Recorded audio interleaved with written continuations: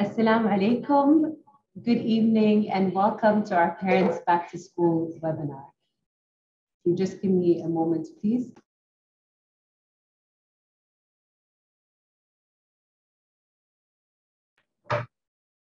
Good evening, everybody. My name is Aisha Al-Blushi. I am the Comms Director, Chairman's Advisor, and the head of the COVID-19 response team here at ADEC.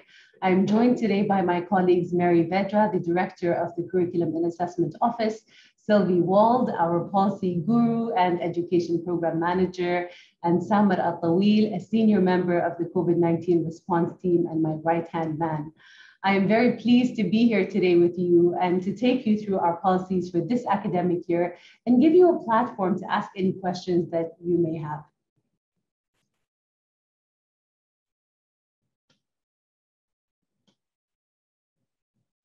But before we get started, a few housekeeping rules. So for better viewing, please select the speaker view as we go through the presentation and select the gallery view during the Q&A session with the panelists so that you can see all of us together. Also, this webinar is going to be conducted in English and is relevant to Abu Dhabi private and charter school parents. I also want to ask you to please enter your questions in the Q&A box and avoid specific mention of school or individual names. If you have a personal case, you can contact our parent hotline and we will be sure to deal with your case accordingly.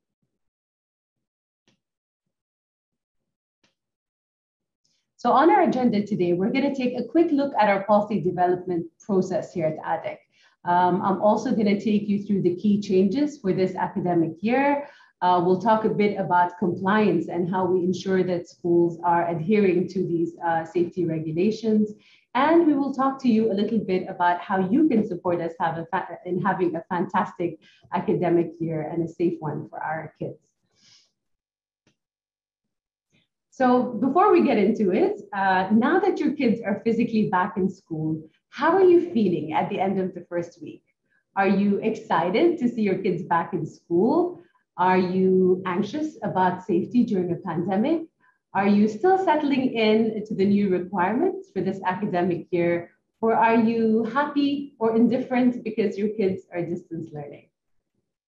Let's see how people are feeling.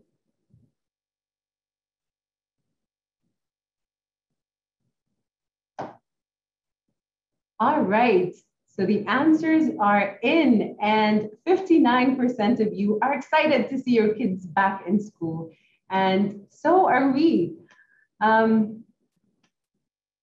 So let's take a quick look at our policy development process. I will be taking you through the key changes, but I also want to remind you that a lot of these resources are available to you on our ADEC website. So if you want to read through the policy in detail, you can find it there. There's also a parent resource hub where you have access to several parent guides that would be useful to you.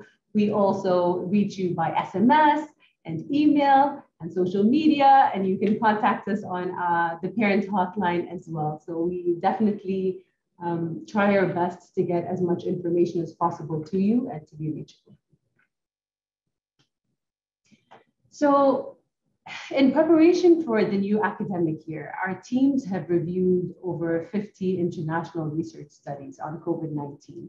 They have benchmarked against 15 plus international education systems around the world and how they have responded to the pandemic. And of course, we've collected our own local scientific evidence and good practice from our own schools to inform our policies. We have also done extensive consultation with you, our parents, with schools and subject matter experts to put our policies together. We've reviewed 1 year's worth of parent hotline feedback.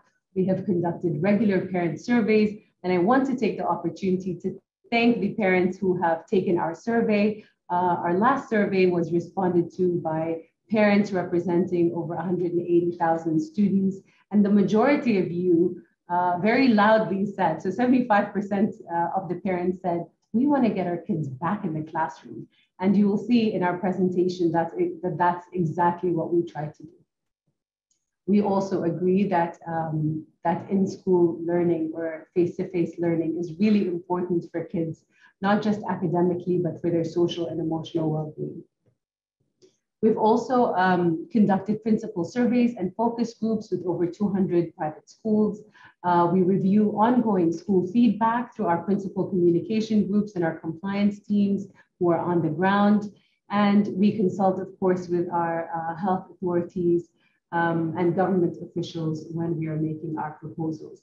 And once we are done doing that, we raise our proposals up to higher authorities such as NCEMA and our local Emirates equivalent, like the Abu Dhabi Emergency Crisis and Disasters Committee for the COVID-19 pandemic, who either approve or disapprove our policy recommendations. We also consult with the Department of Health, the Abu Dhabi Public Health Center, and entities such as the Integrated Transport Center, who decide the bus capacity for the year. So these are the four key changes that you need to be aware of for this academic year. First of all, we have reduced physical distancing from 1.5 meters to 1 meter, allowing a higher number of kids to be able to go back to school physically. So we've raised that capacity to 70%. Last year, physical education was done online. Live cooking wasn't allowed in school canteens. Prayer rooms were closed and the bus capacity was much lower. This year, the bus capacity is higher at 75%. PE, sports, and extracurricular activities, live cooking, and prayer rooms are back with certain safety and precautions and safety measures around them. And when it comes to COVID-19 related school closures, last year, the rule was that if you had 2 positive cases in a school, the school would be shifted to distance learning. This year, we have revised those regulations. So you should expect fewer shifts and less disruption to your child's education. Finally, when it comes to learning models, from the start of the pandemic, distance learning was mandatory. We did what we had to do to ensure as much as we can that there wasn't learning loss happening.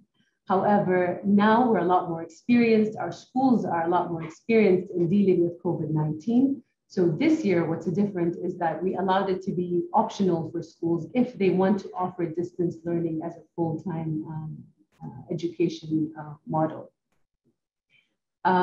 Regardless, distance learning is definitely always on the table for certain situations, which I'll talk you through in the upcoming slides. So before we get into it, let's talk a bit about how schools are organized to reduce the spread or the transmission of COVID-19 and its magnitude. So your child's school is either going to be a single building or it's going to be a multi-building campus. And similarly to last year, we have asked schools to organize their classes in macro bubbles. And these macro bubbles are in essence a bunch of classes and students and teachers who do not mix with other macro bubbles during the entire school day. So an example would be if you have a multi-building campus and you have cycle 1 in one block, cycle 2 kids in one block, and cycle 3 kids in another block. They have different break times and they never meet during the entire duration of the school day. And when it comes to classrooms, you have your classic classroom that has a group of students who practice physical distancing, so 1 meter chair to chair. They have designated seating, and you can have up to 25 children in a KG class or up to 30 students in a grade 1 to 12 class, depending on how many kids they can fit, while maintaining those safety measures. Schools also have, for the younger kids who have trouble social distancing because they're young, they have the option of adopting a bubble model for their classroom. And this is only applicable to kids in KG and grade 1 and grade 2. And in these bubble systems, obviously they're not socially distancing. So there's a maximum capacity of 16 kids per bubble. And we have also allowed schools to maintain the system that they were using last year, which was 2 bubbles of 10 in a classroom with a barrier.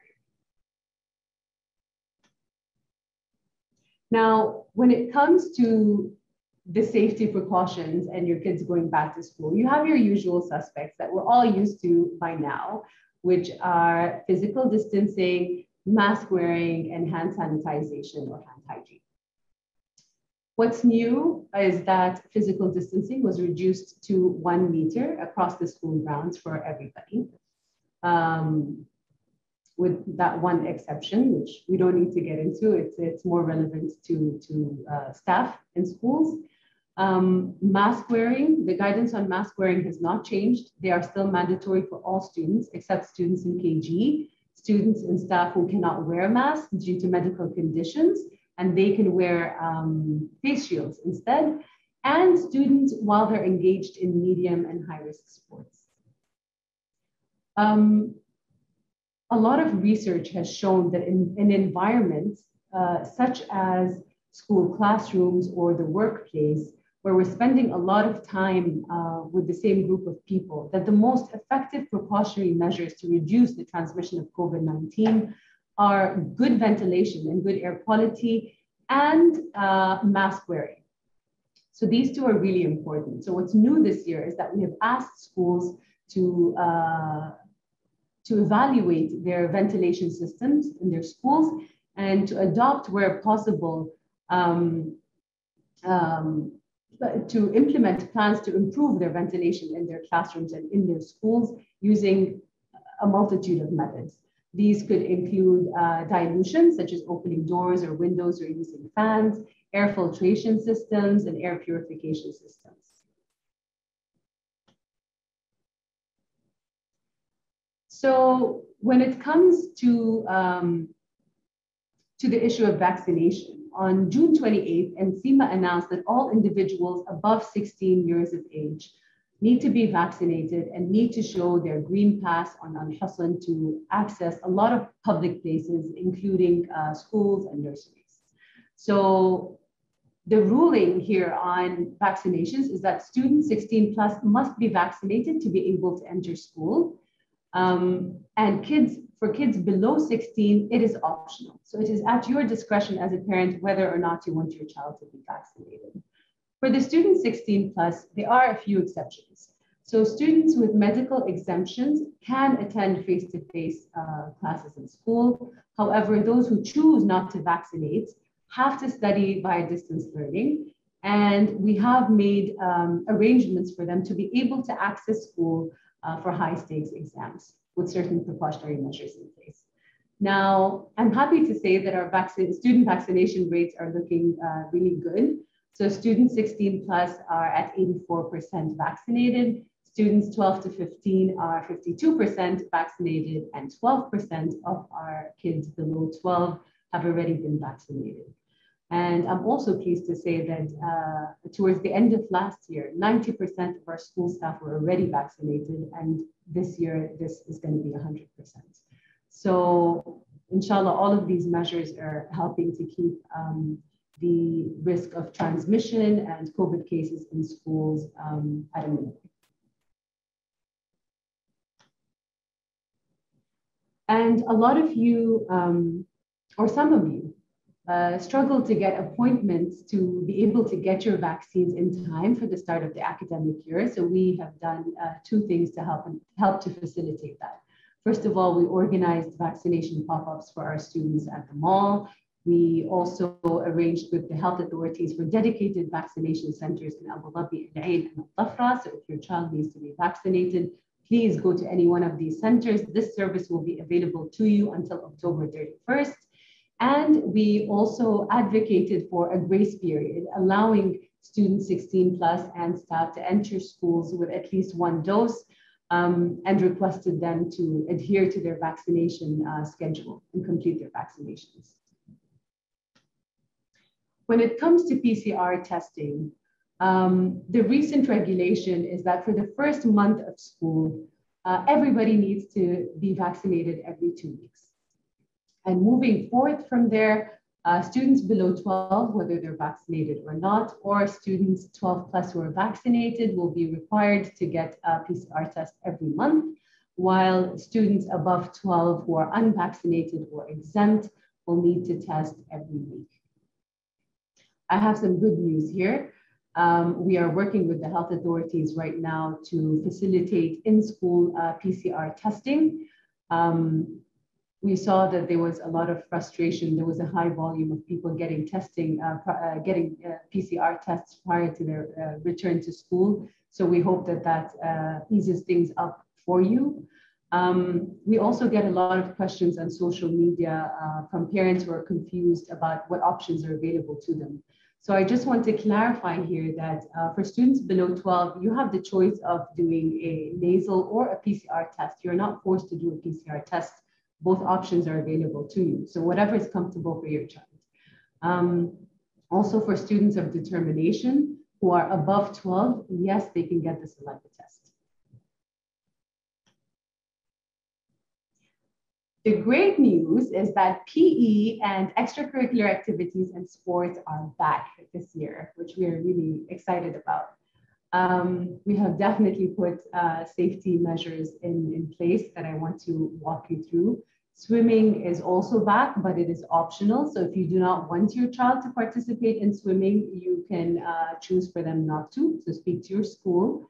And if you are uncomfortable in any way about your school's arrangements for PE, please talk to your school. Maybe they can find alternative arrangements for your child or other things for them to do that you're more comfortable with during that class. But at the end of the day, PE is a class like math, and it's a part of the curriculum, so you cannot completely opt out of PE. So let me take you through a few examples here of the types of sports. So we've identified them as high risk, medium risk, and low risk, and put certain safety measures in place for each.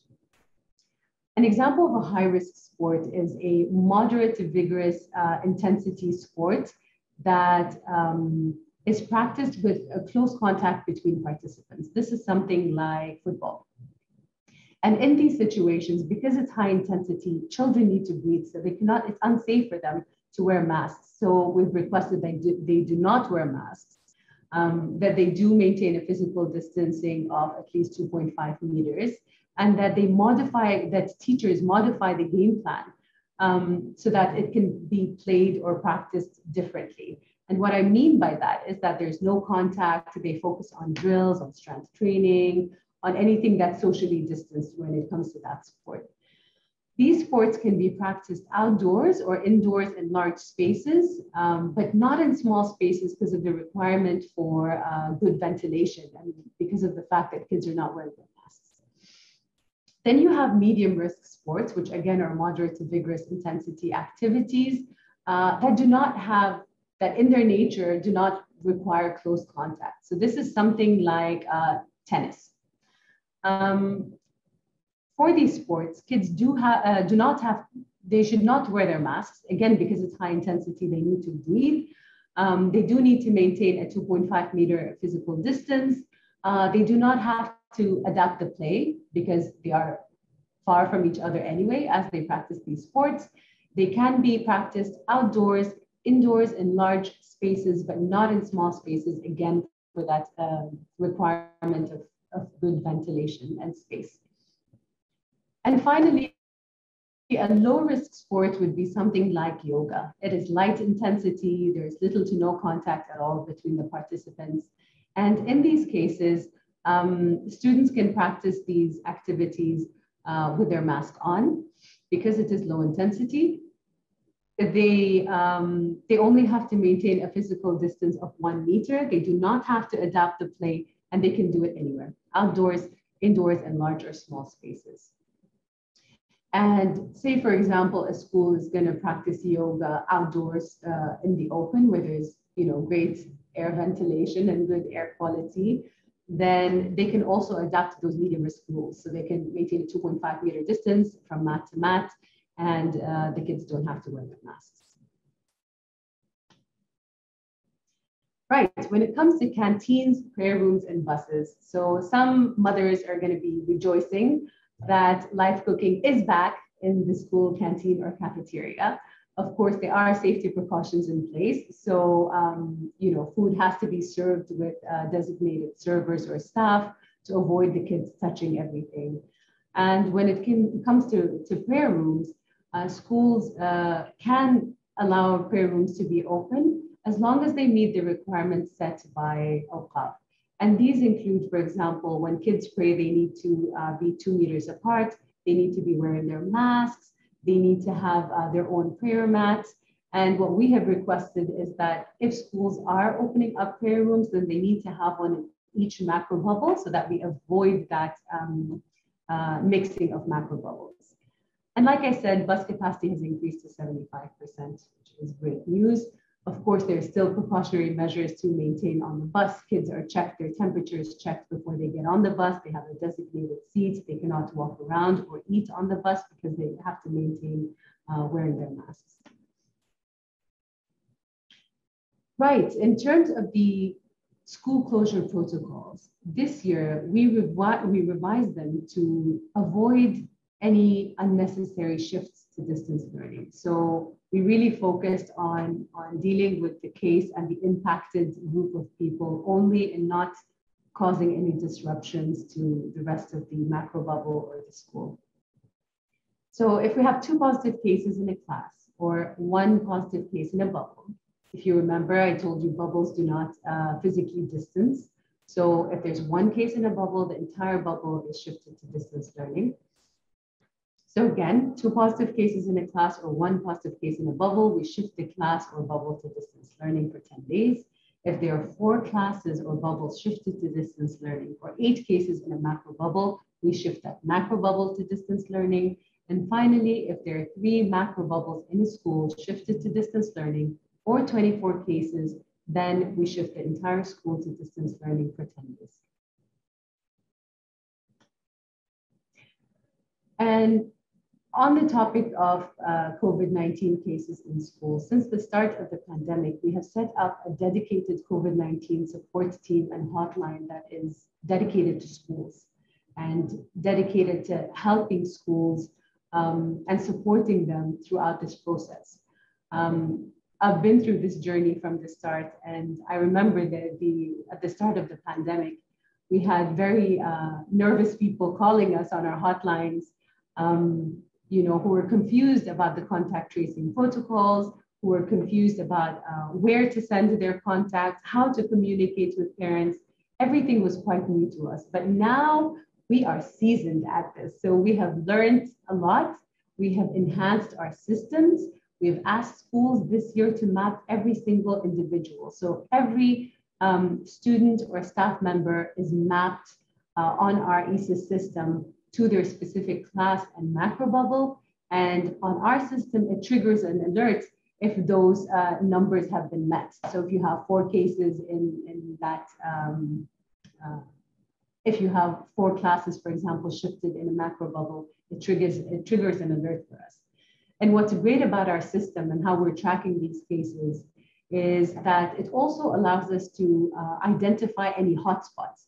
So there are some areas in Abu Dhabi that have a lot of schools in the same area. So if we find that there is a bit of a COVID-19 positive case hotspot going on there, then we can see that early on and we can take the necessary action quickly. So we may do several things. We may shift all of the schools, for example, to distance learning for a couple of days. We may send in teams to test everybody. We may conduct, for example, community awareness around safety measures. There's a lot that we can do, but this information is very useful for us, and it's information that we share daily with higher authorities such as the Abu Dhabi Executive Council and our local NCMO. And I wanted to show you the graph at the bottom, which basically shows our COVID-19 cases last year.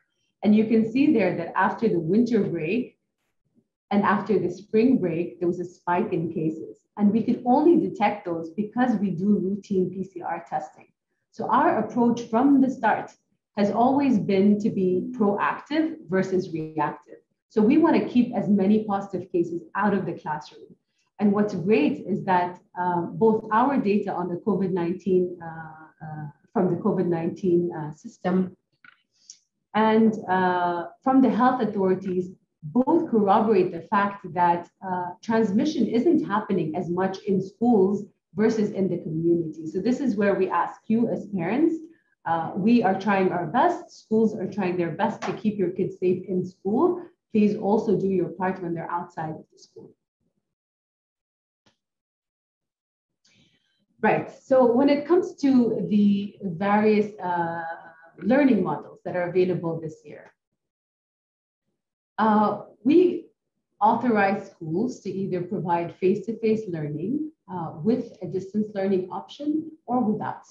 And there are only 26 schools out of over 200 schools in Abu Dhabi that requested and got permission from us not to offer distance learning as a full-time option.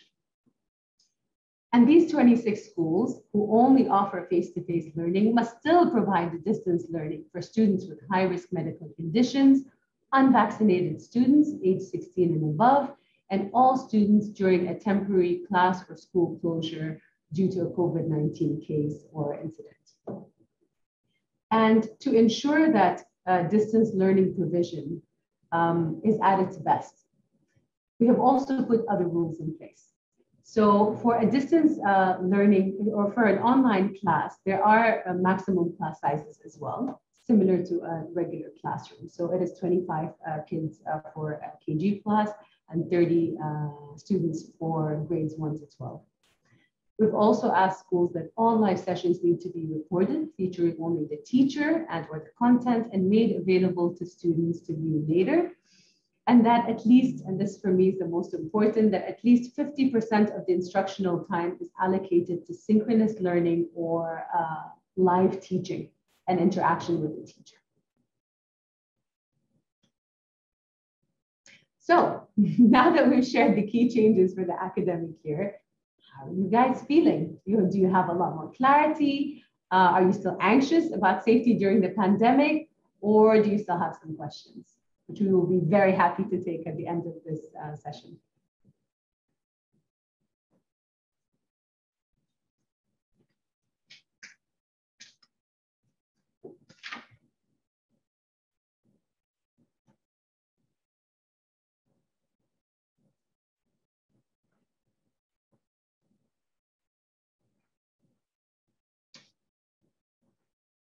Fantastic. So 74% of you have said that they have a lot more clarity. I'm so glad to hear that.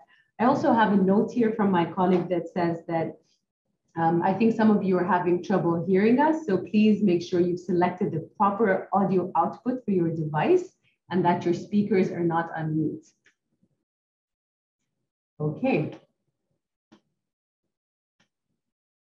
So let's talk a little bit about compliance and accountability. How is ADIC making sure that schools are actually adhering to the safety precautions we are putting in place to keep our kids safe? First of all, before the start of any academic year, there isn't a single private or charter school that is allowed to reopen unless they have received a no objection certificate from ADIC. So our inspections team go through an intensive inspections process. They go into schools to check that, have they planned their macro bubbles well? Are the classes well set up? Do they have a proper clinic? Do they have a quarantine room in place? Have they put the right directional and safety signage across the schools? So they go in and make sure that these schools are really ready to receive your kids. And I'm very proud to say that schools have done a great job this year and they've all received their NOC before the start of the academic year without delay. And once the academic year has started, it doesn't stop there. So we conduct routine compliance visits to schools. We visit them randomly at least twice a month to ensure that they are in compliance with our safety measures. Furthermore, we also require that the school's HSE officer submit a daily safety checklist, that they do their own self-checks every day and that they submit that checklist to ADIC. And we keep track of that. And finally, we've provided you with a hotline so that our community, our parents, if you see anything that you feel is out of order or that you feel is unsafe, please reach out to us and flag this to us and we will take the necessary action. Last year, we responded and acted on over 6,000 compliance-related reports by parents. And What happens to schools who are non-compliant? Well, they face warnings, they face penalties of up to 250,000 dirhams, and in extreme cases, they face school closures based on this penalties matrix. So we take safety very seriously. And last year, we conducted over 3,600 compliance visits. We issued 35 school warnings and 42 fines to schools that varied between smaller 10,000 dirham fines to 250,000 dirham fines. And an example of those extreme cases of complete negligence, you will be surprised to know that if our inspections officers go to a school and find that there are any students or staff in there who do not meet their vaccination requirements or their PCR testing requirements, that is a 250,000 dirham fine. So do please play your part and make sure that your school doesn't get a huge fine. So how can you support as parents? First of all, let's start with something that's not COVID related. We have a backpack policy and we really care about your kids. They are our kids as well. So please ensure that the weight of your child's school bag does not exceed 20% of their body weight to avoid any adverse effects on their spine and their growing bodies. And back to the subject of COVID-19, please check your children every morning for COVID-19 related symptoms and keep them home if they're unwell. They should not come to school if they have any symptoms. As you know, the winter is coming and it's very hard to tell between the symptoms of the common cold and of COVID-19. So if your kids are sick, please just don't send them to school. They can study via distance learning, and you can only send them back to school after they've been clear for 24 hours without the aid of medication. And if they have a doctor's certificate saying that they're healthy and fit to go back to school. And please do inform your school if you or any of your family members or your child themselves tests positive for COVID-19. So there shouldn't be any stigma around being sick. I think it happens to the best of us. This is a situation we're all dealing with. So the responsible thing to do is to notify your school immediately if any of your family members have a positive COVID-19 case. We have had some cases last year of parent negligence where they have sent their kids to school even though the parent was positive, and that can result in a personal fine to you of 50,000 dirhams. So please do the right thing. And if your school requests you to pick up your child during the school day, please ensure that you pick them up promptly. And as you're aware, for younger kids, if they're a contact of a positive case, they don't make them wear quarantine bracelets. So it's really upon you as parents to follow the DOH quarantine guidelines and to do the right thing. And also please ensure that your kids have a valid negative PCR test, that they carry extra masks, hand sanitizers, their personal water bottles to school. And on PE days, they should wear their PE uniforms from home to avoid any crowding in the changing rooms at school. And finally, if your child carpools with other children, please ensure that you keep a daily record of who they're riding to school with. This is really important if any of them turns out positive, and it would help us in the contact tracing process. So that's it from me. Thank you for listening and sticking with me for all this time. Like we said earlier, there are plenty of resources available to you on our website, on our Parent Resource Hub, and you can contact us at any time on our Atik Parent Hotline, and stay tuned to any updates on by following us on Instagram or Twitter.